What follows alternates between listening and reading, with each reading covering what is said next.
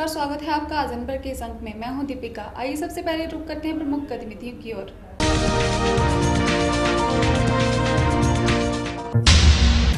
भीषण गर्मी के चलते हमीरपुर बस स्टैंड पर लोगों और यात्रियों को पीने के पानी की हो रही है किल्लत। यात्रियों को खरीदकर पीना पड़ रहा है पानी।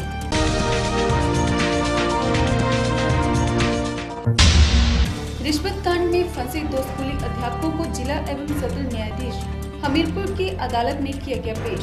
आरोपी हेडमास्टर तथा अध्यापक को भेजा गया 1 दिन के पुलिस रिमांड पर।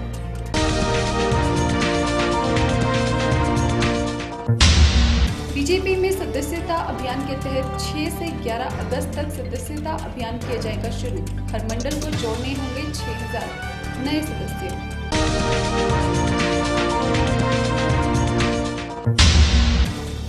स्मार्ट सिटी धर्मशाला में ऑर्गेनिक तकनीक से प्रदेश का पहला सीवरेज ट्रीटमेंट प्लांट किया गया तैयार। प्लांट में केले के